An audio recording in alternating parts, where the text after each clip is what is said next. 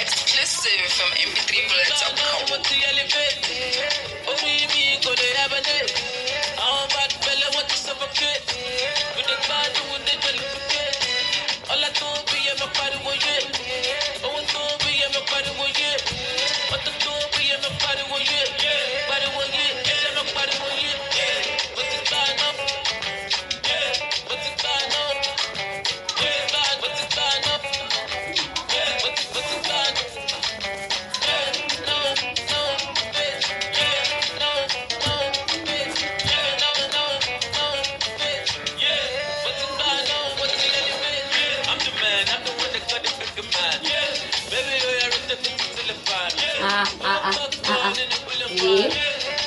Ade.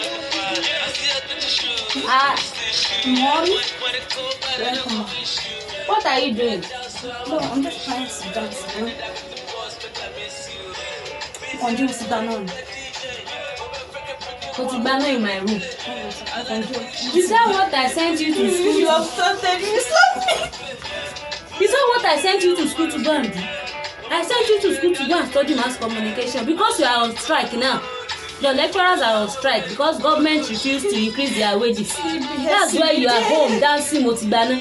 Is this what strike has cost you? Egba mi torí Ọlọ́run. Kí ló mọ ìfẹ́ yàwó mi lọ́wọ́ bá ìjọba ẹ̀ wá wá nǹkan ṣe sọ̀rọ̀ strike.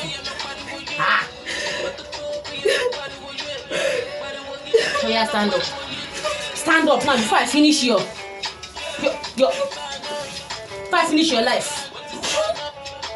Mommy, finish your life. Henceforth, Motibana is not what you will be playing in my room again, okay? Till your lecturers will go back to work. I'm less concerned with their strike. If governments like, they should increase their wages. If they like, they should not increase it. I'm less concerned with their strike, okay? They will not increase it.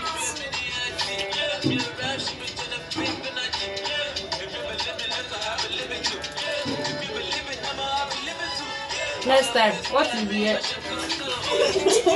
Mom, your boy don't even care. I love you.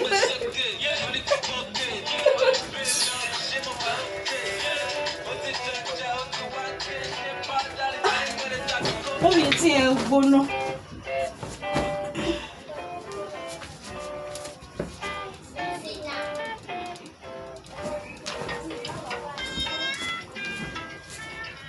Is that what I asked you to do? Mommy.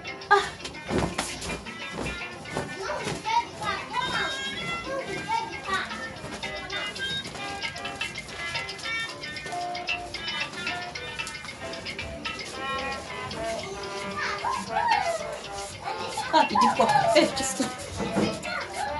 It won't be what's on Joe.